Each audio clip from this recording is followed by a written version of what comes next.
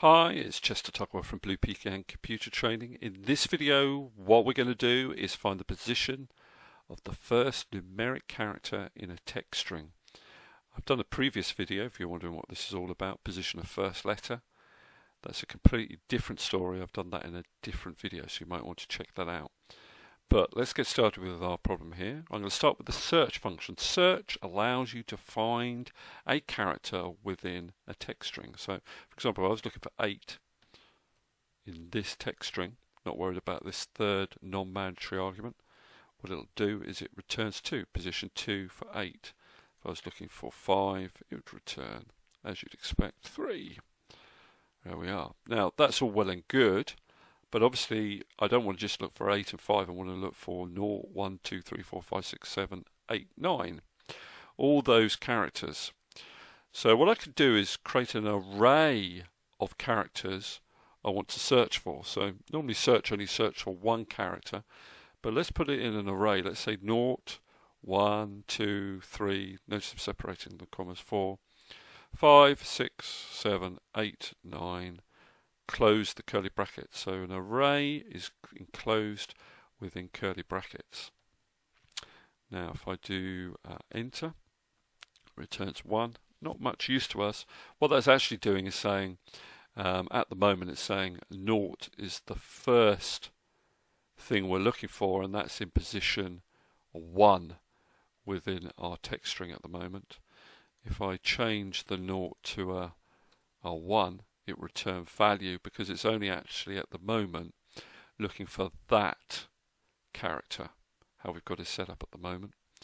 But to show us how useful this is, what I'm going to do is select the formula and do F9 on my keyboard. Now what it's doing is it's saying, well, 0 is no longer in this text string, so there's a value error, but 1 is in position 1.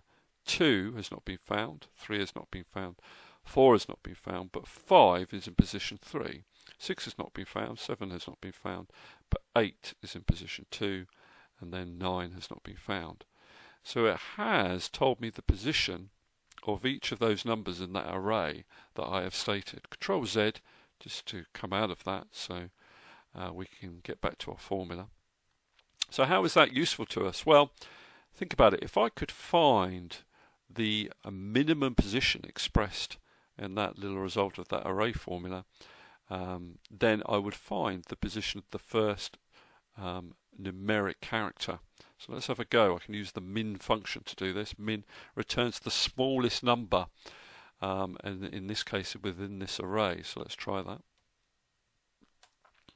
So it's returning value. Now unfortunately, it's returning value because value is considered a lower value than the actual numeric value, the lowest numeric value. So I need to do something about that. I need to convert the errors into an empty text string, say. So what I can do is I can say within this formula, I'm going to use the IFERROR function. Now, IFERROR converts something that's causing potentially an error into a text string of your choice. So I'm going to say here, evaluate this. If it returns an error, instead of returning that error, comma, return this value IFERROR, an empty text string. Okay, so let's see how that works. Now I'm going to have to do Control Shift Enter here because I'm using an array formula. Control Shift Enter, you'll notice that puts the curly brackets on either side of my formula. Copy this down, and has it worked? So first numeric character here is 1, also 1 there. First numeric character 1, 2, 3, 4, 5, 6, 7, 8.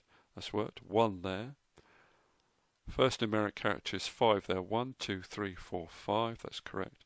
First numeric character is 1 there, so that seems to have worked. Okay, so what we've done is we've used the search function with an array of numbers that it's searching for. We've converted the errors within that, where it hasn't found those numbers, to a text string so that we can use the minimum function to find the smallest position, the smallest numeric position returned from this search function. Okay, that's Chester Tugwell at Blue Pecan Computer Training. Hopefully that's been helpful.